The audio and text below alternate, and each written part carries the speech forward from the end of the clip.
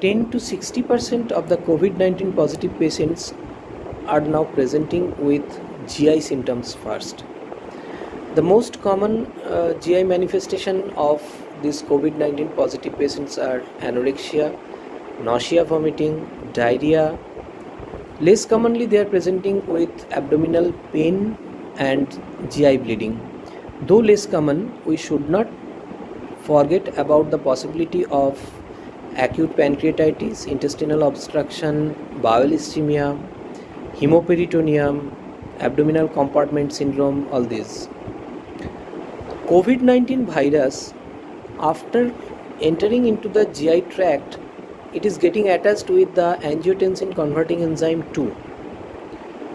This is triggering the direct viral injury to the gut mucosa, as well as it is triggering the immune response of the intestinal mucosa.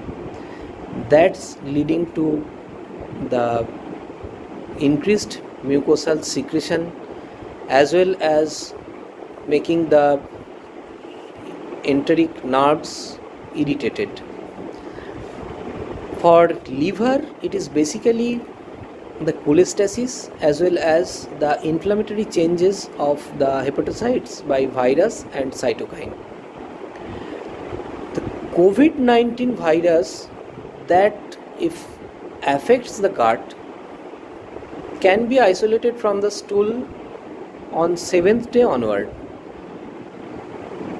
The management for the COVID-19 patients with GI manifestation is mainly conservative with fluid and good nutrition. Less commonly, they are needed for specialized management.